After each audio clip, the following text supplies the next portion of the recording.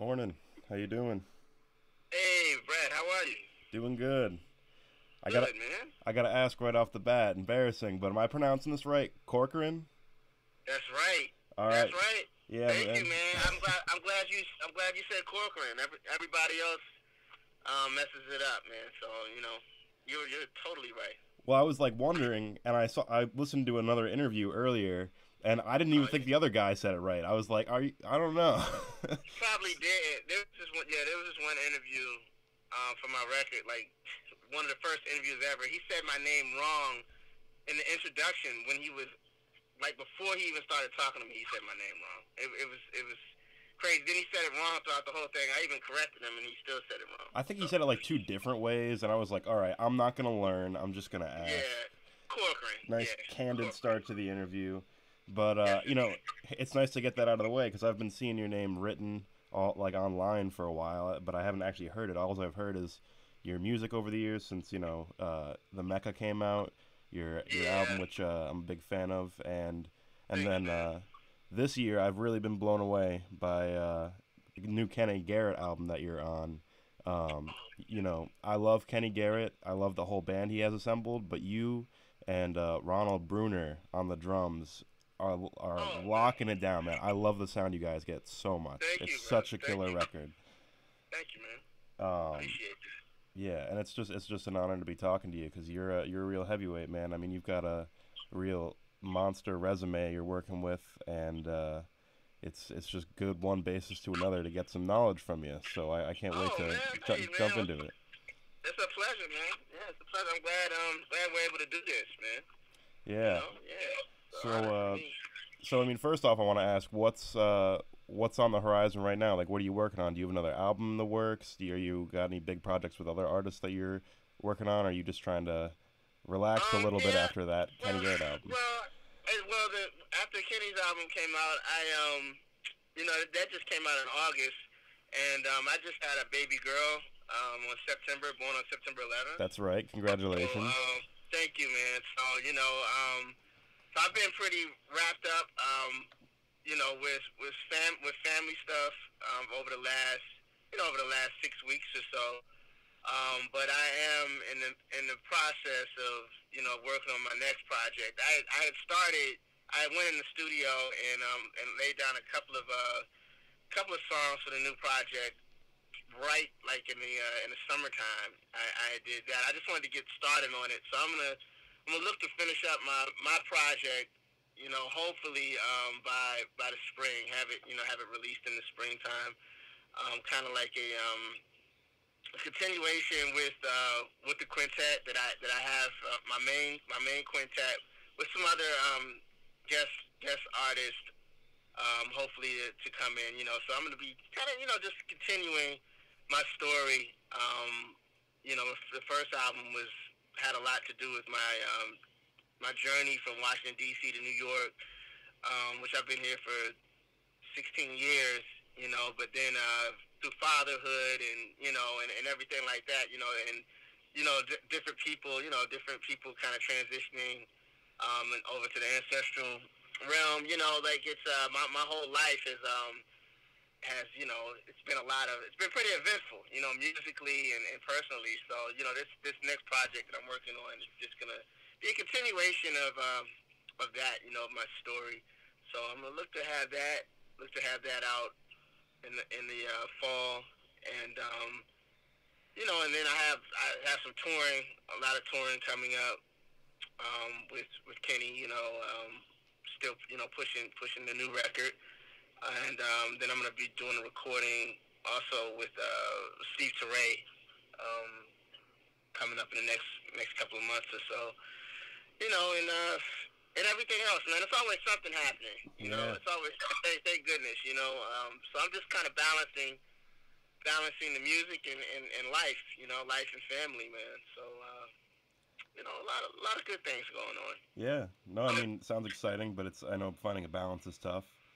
Mhm. I was Yeah. just doing my other interview yesterday with Bubby Lewis for this week, Mm. and we were talking about like finding a balance between things and having to sacrifice things, and I mean, Mhm. I'm sure it's a lot with with the new addition to your family, but that's got to make it that much more worth it and Oh give you that yeah. much more Oh, it is. inspiration. It is, man. It's really it's really inspiring, man.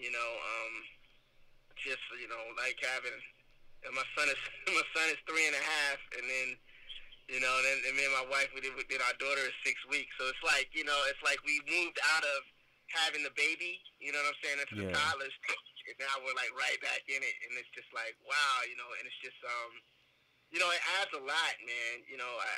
I talked to like some of my friends about it, after I had my first child, and they were like, man, you sound like you sound different, and I was like, well, yeah, what do you mean I sound different? They said, man, you like you play with like more, kind of like more. I mean, I always play with purpose, but it's when you're a father and you're dealing with a lot, you have to make your statements like right away when you play. So it's like really being able to just it's inspiring to be able to put my life into the music, man. And I mean that's what music for me is all about, man. It's about telling the story at that moment, that exactly how you feel at that given moment. So I'm really on cloud nine, even though I'm not sleeping much right now, but I'm still on cloud nine.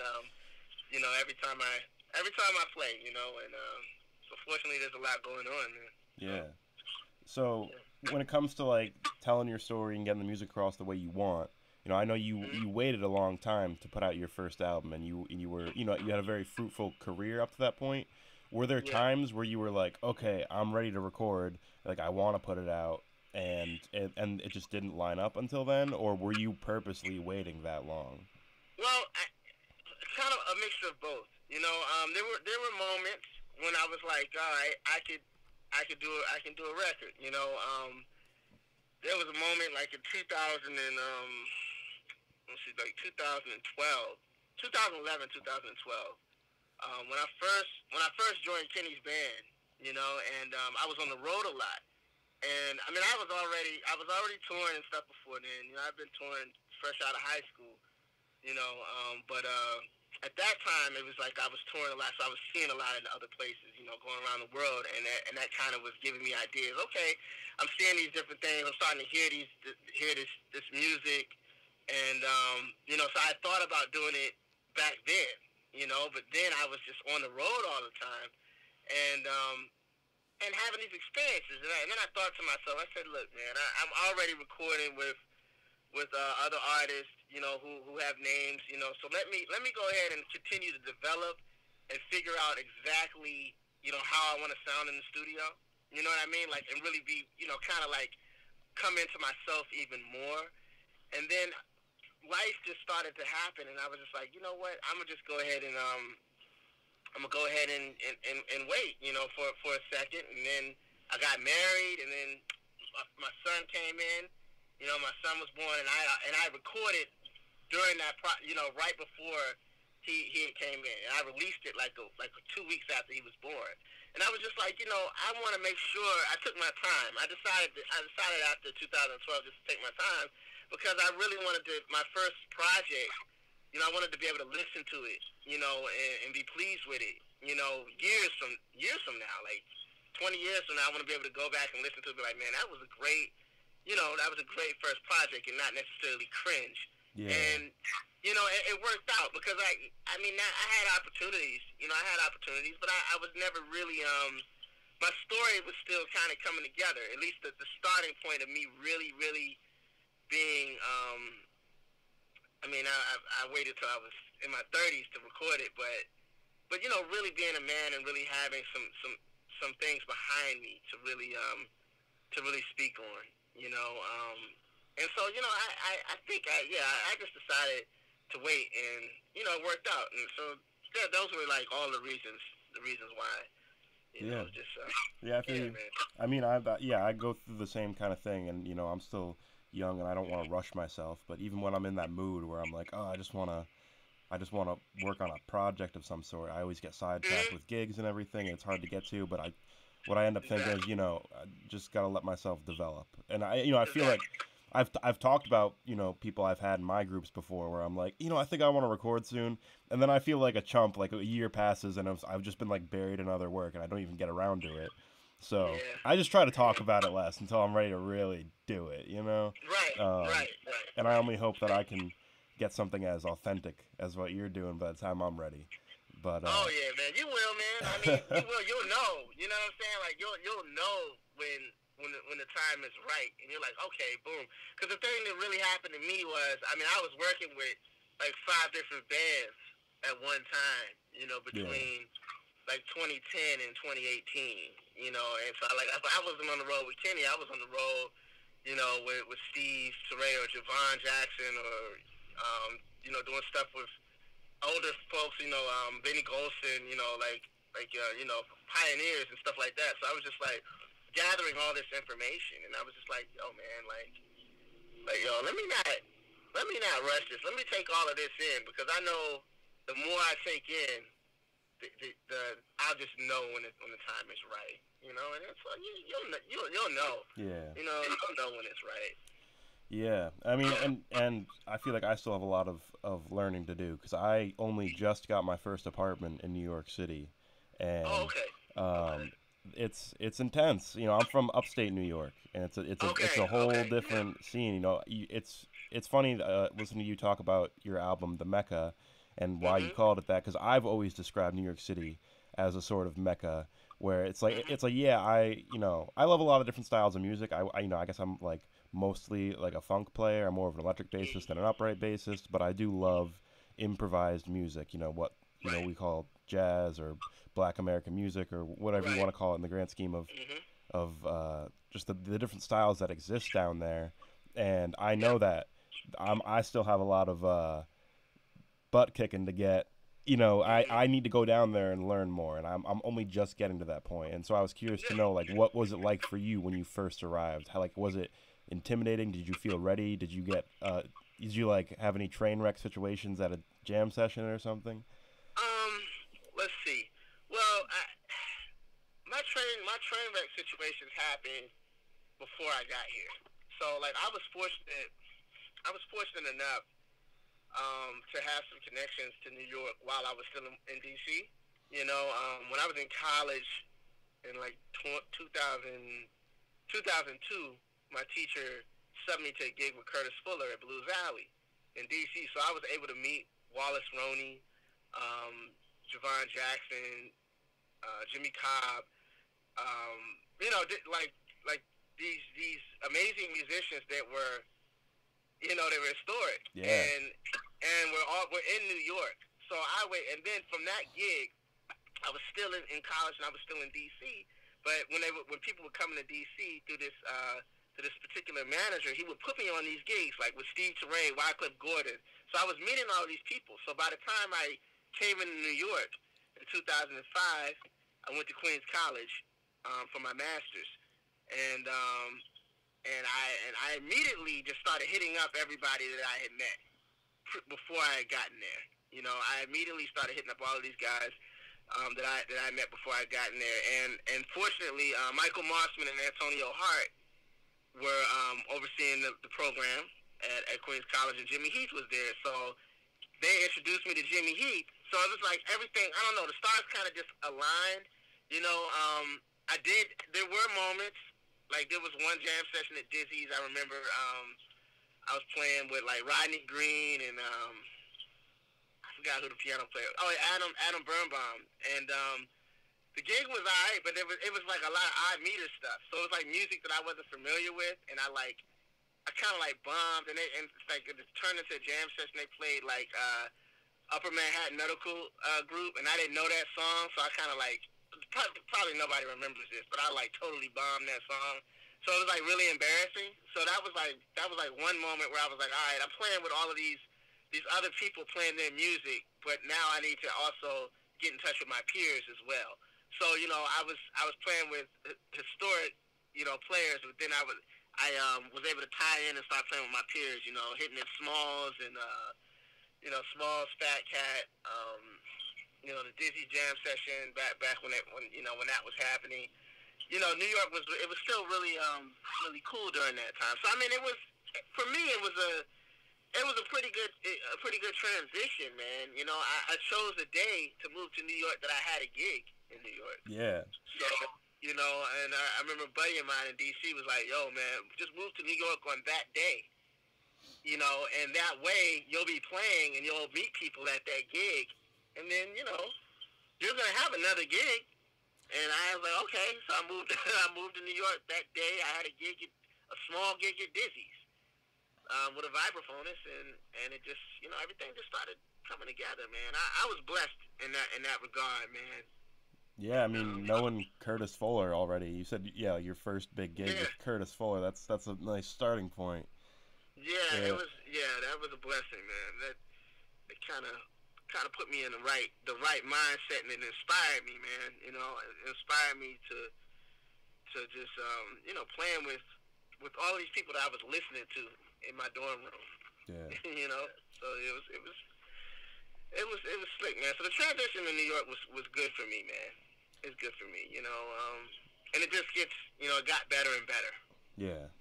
Do you have over the any years. other particular advice for like young players who are just getting into the scene, who don't really know anybody, who are trying to make the right Yeah, impression at shows and jam sessions? yeah, yeah.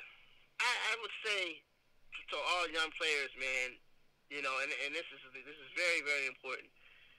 For me, I came to New York to seek out the information. To get the information from older musicians. People that were experienced. Elders. Of course, we've lost so many.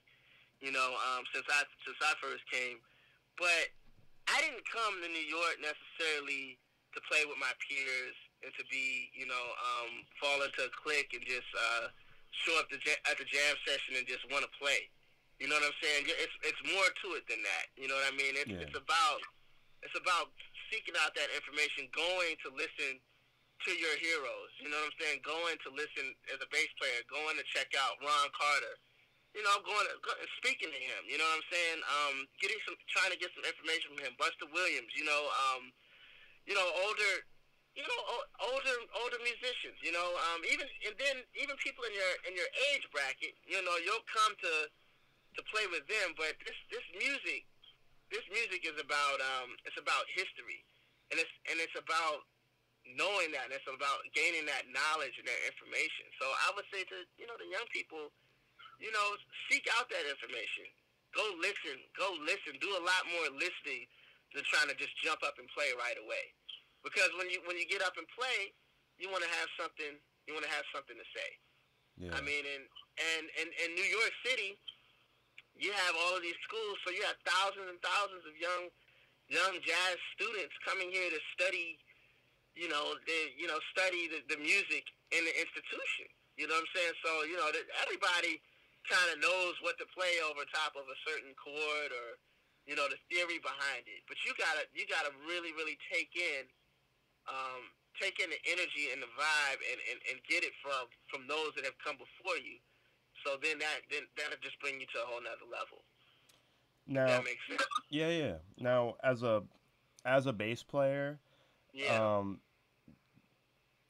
I want to talk a little bit about like your philosophy on the role of the bass, and I mean, a lot of people Mhm. say like, oh, the money maker is just playing, in half position, or they just up on the upper part of the neck, not going up Uh-huh. high, and Uh-huh. I mean, how much would you say uh, it's required of you to be minimalistic and reserved and only focus on simplicity, and how much would you say there's like a need to kind of be prepared to stretch out and react and not be afraid to bring the energy up a notch in the role of the bass? Would you say that you Well, kind of have to stay in that role, or it's really all about what's happening in the moment? I mean, it's all about what's happening in the moment. You got to be prepared to have those moments to really show what you can do creatively. But as a bass player, your job is to make everything feel good. You're the foundation. You know what I'm saying? So it's like you gotta be a solid ensemble minded bassist. And then when you get the opportunity, you know what I'm saying, to take a solo, or be creative rhythmically, or change things up. Throughout doing it, the act of doing it and the act of understanding fundamentally what you're supposed to do, you'll know those moments when to pull certain things out.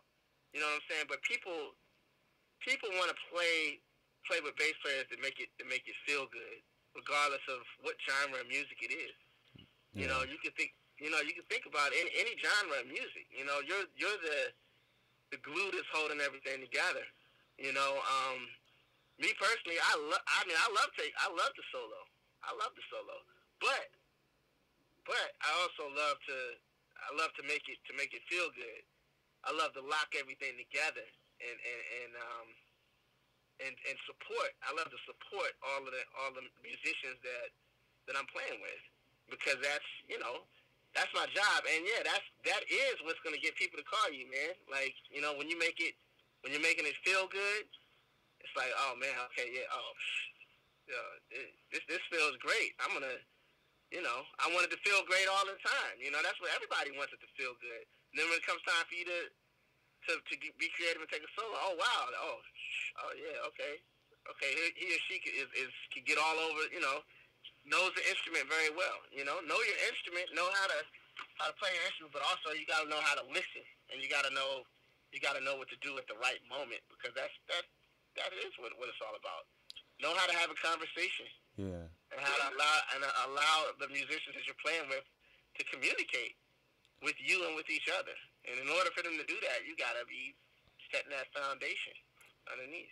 Now, early on as a bassist, were there ever Mm-hmm. any like ideas of what you thought you were supposed to do that kind of boxed you in or held you back that you eventually realized you should get rid of? Like, was there anything you were doing where you were kind of holding yourself back from maybe the more exploratory parts of the improvisation for the sake of trying to be foundational?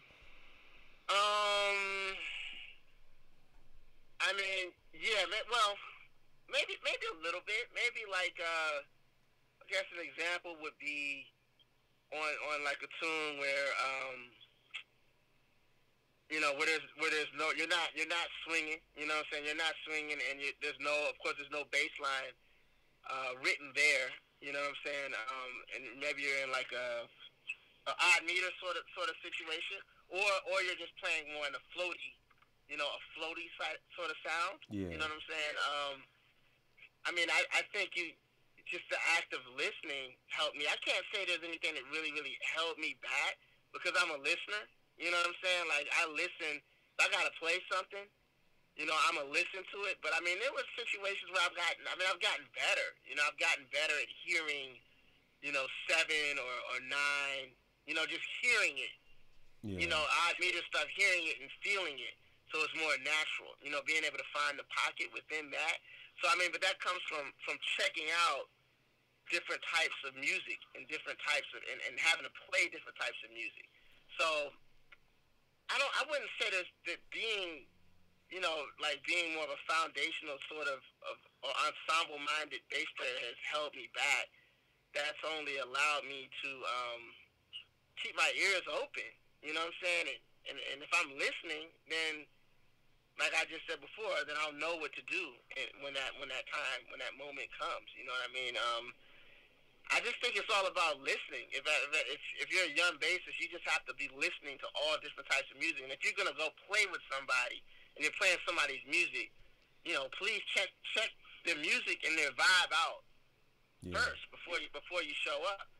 And really take a listen to it, because then that's just gonna make it it's gonna make it easier. So you'll know what to do in the moment. If that you know Yeah. Yeah. that's basically what it is, man. I mean, listening, but knowing your instrument, but you still got to be the stuff that binds it together. And you got to know. So I think one thing that young bass players may not know is like when to go to four. You know what I'm saying? If you're in a two field, you know what I'm saying. But when to go to four, when to lay out. When in a situation, for example, playing with Kenny Garrett or something like that, or a horn player who's stretching so hard, and eventually you're playing, and then you just got to know that moment, how to set things up. You know what I'm saying? Like sometimes I'll have to like set up a moment. If I'm playing, I'm like, okay, this isn't really going anywhere. I know what's gonna get it to go somewhere. If I just stop playing, if I set it up, stop playing, and then let him go with the drummer, you know what I'm saying? Then something else will be created.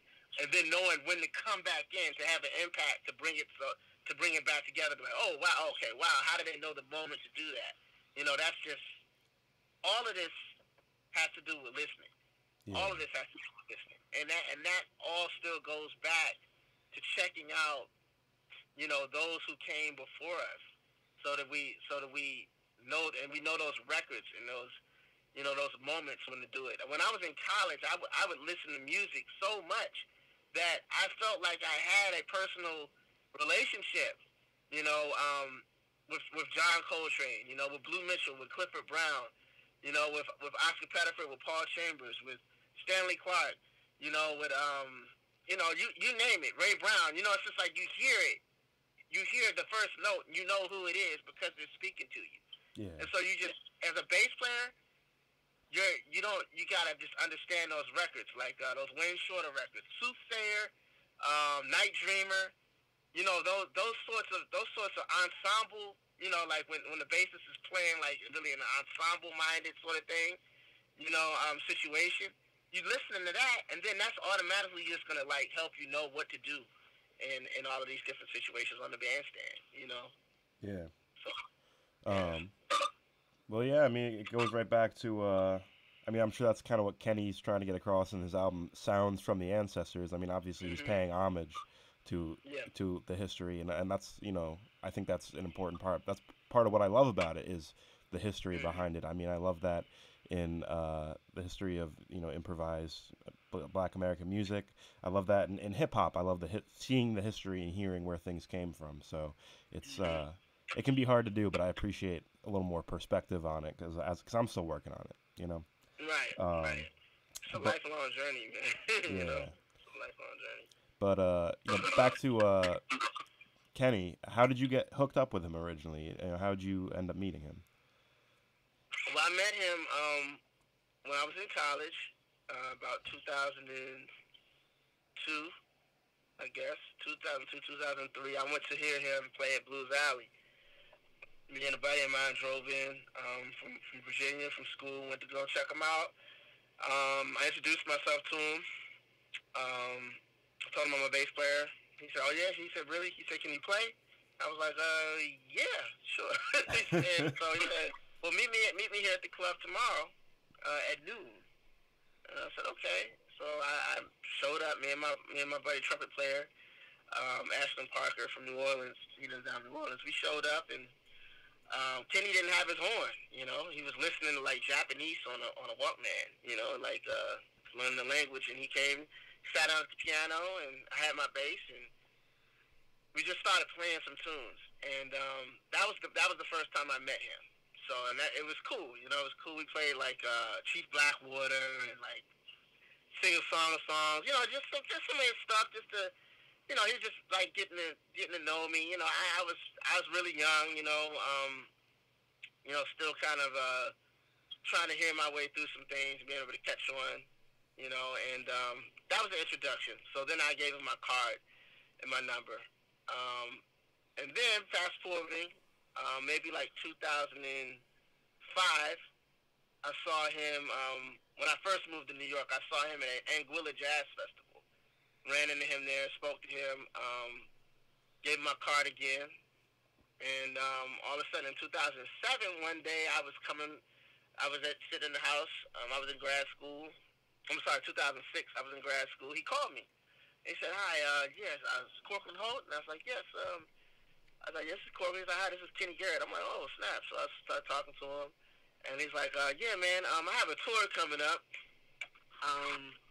And I was curious if you would be able to do it. And I was like, "Oh yeah, sure." He's like, "Okay, do you know all of my music?" And I was really young, and I was like, I said to him, I said, "Nah," I said, "Man, I don't know all of your music, but I mean, I can learn it." And he was like, "All right, well, can you play something for me over the phone?" So I played something for him over the phone. He's like, "All right, great, man. He sounds good. I'm gonna call you right back. I'm gonna get in touch with my manager. I'm gonna call you right back." And I was like, "Wow, okay, cool." So he called me back. And he said, "Hey, yeah, Corcoran, look, man, we got to leave in a couple of days. I'm going to have to go with somebody that knows all of my music. But I'll definitely keep you in mind." And he said, "All right, so take care." And I was just like, "Oh, man." So I was like mad, I was like, "Man, I dropped the ball, I really dropped the ball." But the creator has always has has a master plan. And I don't know if at that moment, man, if I was ready. I was just getting to New York. You know, I was still in school, and you know, I was a little upset at the fact that Kenny Garrett, you know, somebody who I've always loved and admired, you know, as a musician and grew up listening to, you know, called me, and then I messed that up. So fast forwarding, a good buddy of mine, Benito Gonzalez, piano player, we came up playing together in D.C. He had been playing with Kenny for years. So 2011, Nat Reeves was looking to kind of like you know, going to do some other things. He had come back for a minute, and but he was leaving. So Kenny needed a bass player, so he called me again, and I was like, oh wow. He's like, hey, Corcoran Holt, Kenny Garrett here, and I was like, oh man. I said, hey, how are you, sir? And then he's like, I'm fine, I'm fine. He said, look, man, I got this tour coming up, West Coast tour. You know, and there's some other things happening. Interested to see if you be interested in doing it. I was like, yeah, of course. He said, do you know all of my music? I said, yeah, I know all of your music. So that time I was like, I said, yeah, I know all your music. He said, oh, okay, great. He said, well, cool. So come on over to the house. So I went over to the house with him and Benito and Marcus Baylor. Actually, Ronald did that first tour, but Marcus was there, and we played, man. We played, and I've been with him ever since. So you know, it was kind of just like, you know, it was a second opportunity that came around. There was a blessing that, you know, it was able to happen. You know, thanks to the creator, but also thanks to Benito, dropping my name to Kenny again and reminding him, and so I've been with him ever since 2011, man. You know, three records, you know, and been blessed to go all around the world with him repeatedly. So, you know, and it's been really, really great, man, for my development, man, as a musician. I kind of grew up in that band, you know. Yeah. From the age of like 28 to 39. You know, that's a big like time period of growing up as a man. So, you know, so it's been great, man. So yeah, I mean that's cool to hear how you know, even though there was some like disappointment early on, like the idea of just playing the long game and knowing what you got to do to be ready for a call like that. That's a lot of pressure, but I'm sure that is encouraging to hear other players who might have been in a similar situation. You know, that kind of thing can pay off down the road. Yeah, it really did, man. Because I'm thinking like if I would have started playing with Kenny in 2006, I wouldn't have had opportunities to play with some of the other people I was able to play with. You know, that really prepared me to get me used to like really traveling and you know, having to learn music. You know, and you know, reading and just, you know, and just being able to kind of become more into understand myself more, you know. So by the time I got to him, I understood myself more due to that time. So yeah, it was good. Now in the New York scene right now, are there any up and coming players that have got you excited in particular? I mean, there's quite a few. I mean, we're coming out of a pandemic right now, so you know, I haven't really been able to see everybody, but up to that point, you know, Emmanuel Wilkins, alto player, you know, I really like his playing. You know, I really like his playing. I really appreciate. I like India Owens playing as well. You know, she plays with a lot of heart. I don't know if you know India. Yeah, I've been seeing her stuff online for a while now too. Yeah. Of course, you know, there's Gifton, young trumpeter, who's a protege of Roy. I really enjoy his playing, as well as Kwaku Sumbry. I don't know him. No. You know Kwaku? No.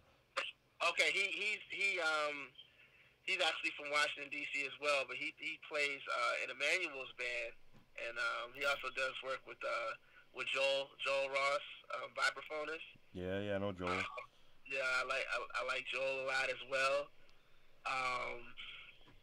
You know, I mean, there's quite a few. Kind of spacing on right now, but I'm still kind of like, even in my age group, you know, I still get inspired by, you know, by my peers as well. You know, like, you know, I still love like Desron, you know, Desron Douglas. That's a good friend of mine. I know the name. Always I'm not very always familiar. love hearing his playing.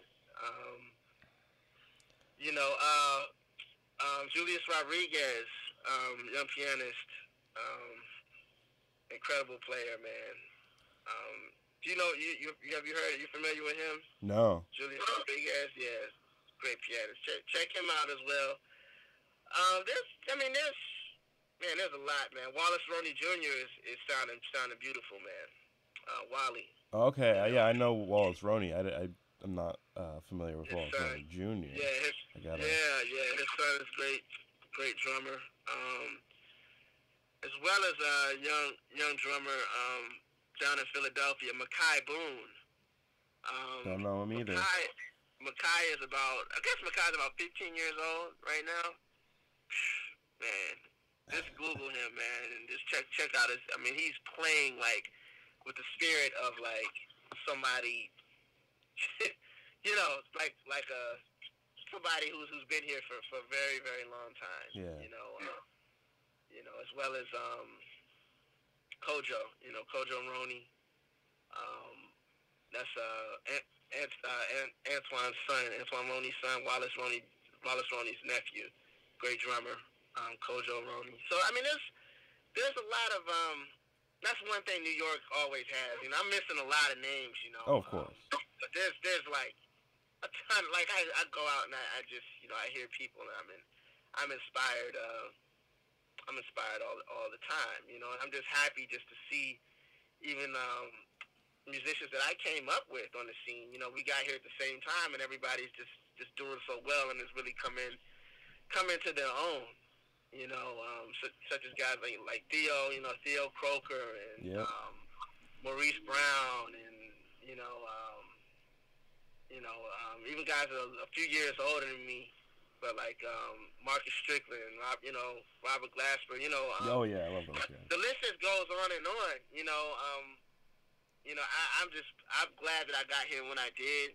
I mean, 2005 definitely isn't 1965 or even 1995. You know what I'm saying? But just to be able to see people on more of a regular basis and see their development and watch who they are and who they've become.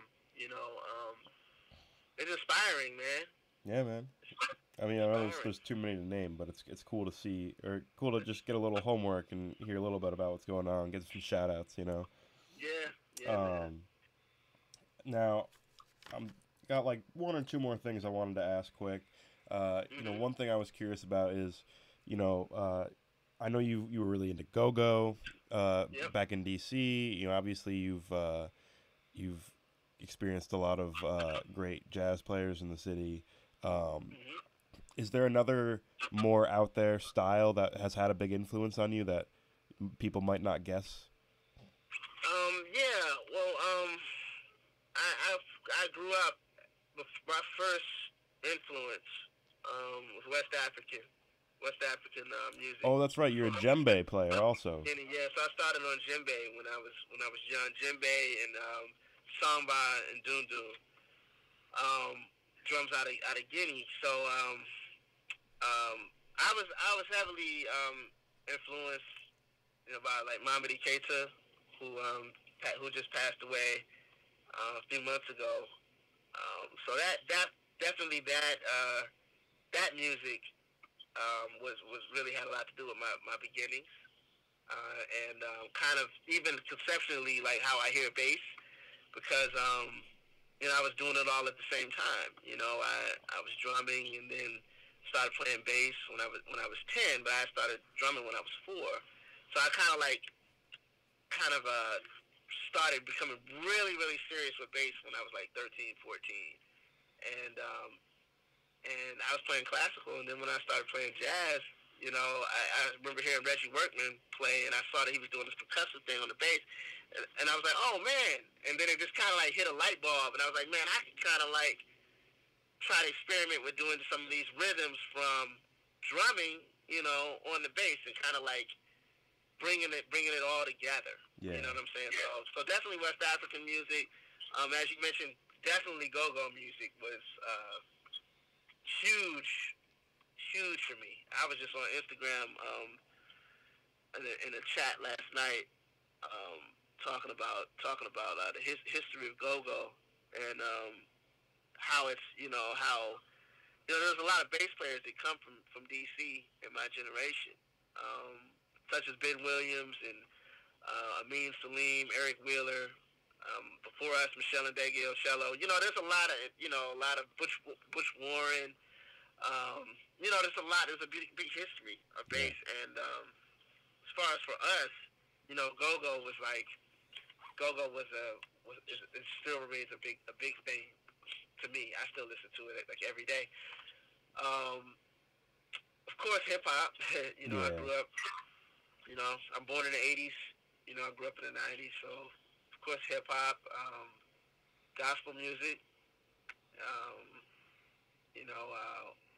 World music as well. World music. I check out a lot of that. So I come across things, man. So every day, every day I'm always listening, trying to listen to seek new sounds and new inspiration, to help me as a musician. So yeah, it's cool. It's cool to hear, just where people come from, because every guest I have on has a little bit of a different take on things, a little bit of a different background. Not a lot of djembe players on my show. Right. But the other thing I want to touch on, which I love to touch on with guests, is comedy. I'm a huge stand-up comedy nerd. Do you have a particular favorite stand-up? Me too. Yeah, man. I'll tell you a couple of my favorites. Being from DC, we have a lot. We have some diehard, there's some heavy hitters that come out of DC. So, I don't even have to mention Dave, Dave Chappelle, but I'll start with him. First.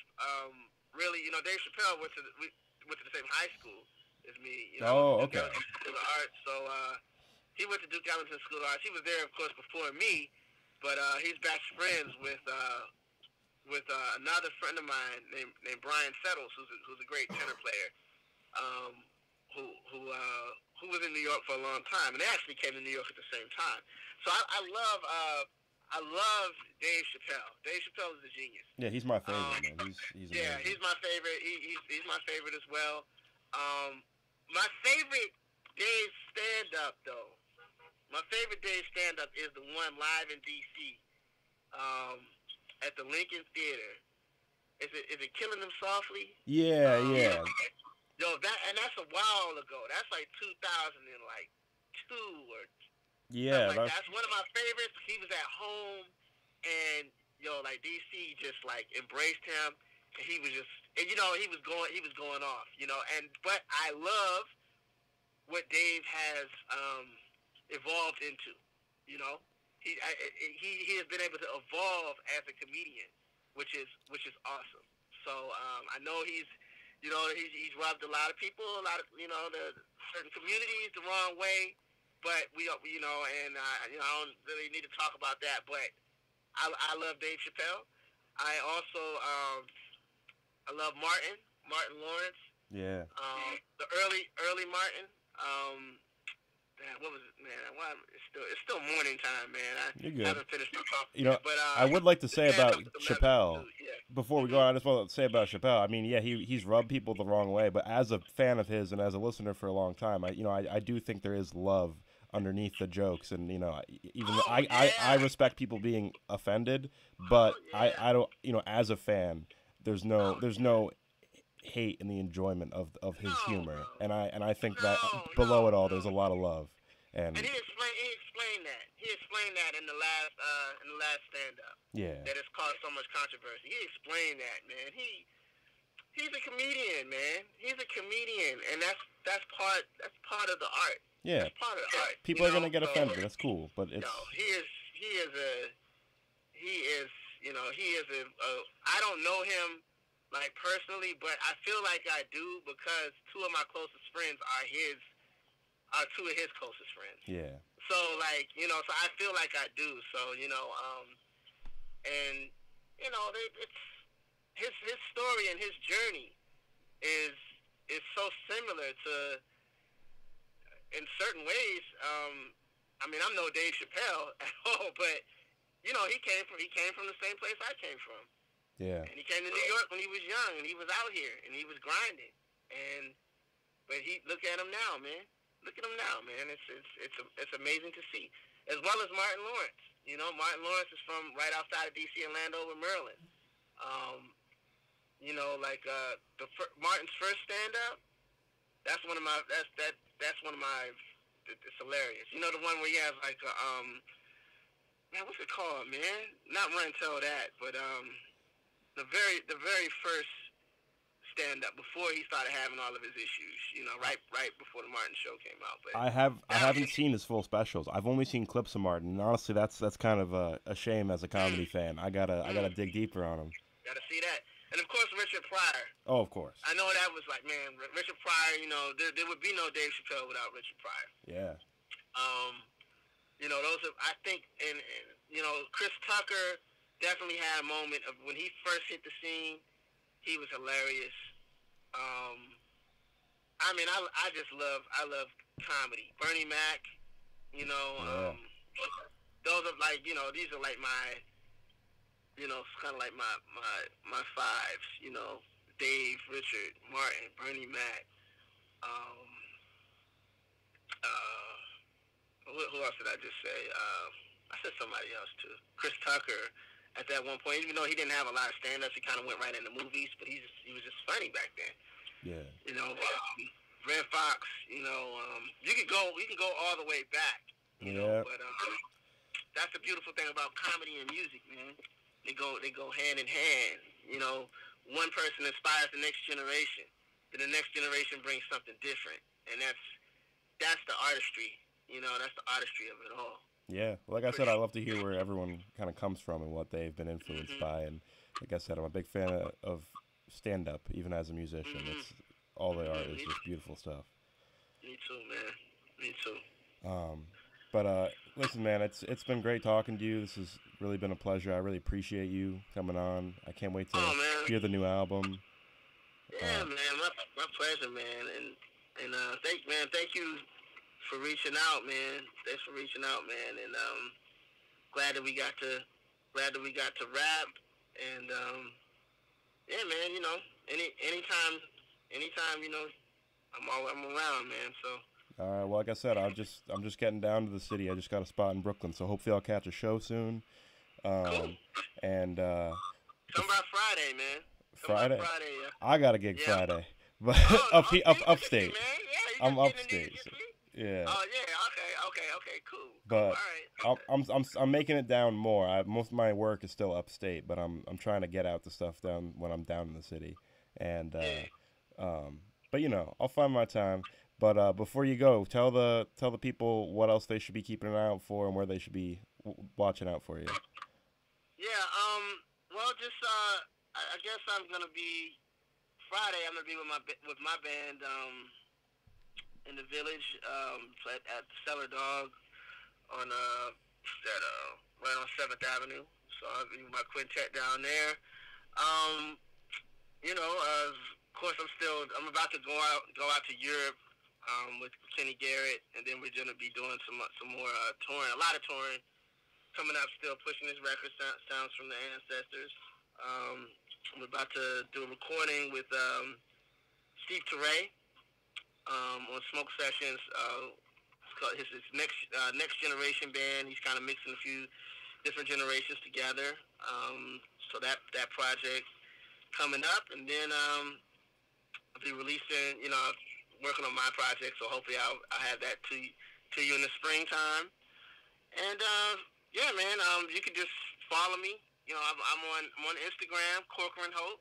You know, as well as Facebook, Twitter, and CorcoranHolt.com. You know, and I'm around, so I'm always doing something. So just yeah, you can find me. I'm not hard to find. All right, awesome. Well, thank you again, Corcoran. Thanks, It was man. great talking to you, All man. right, you too, brother. Take care.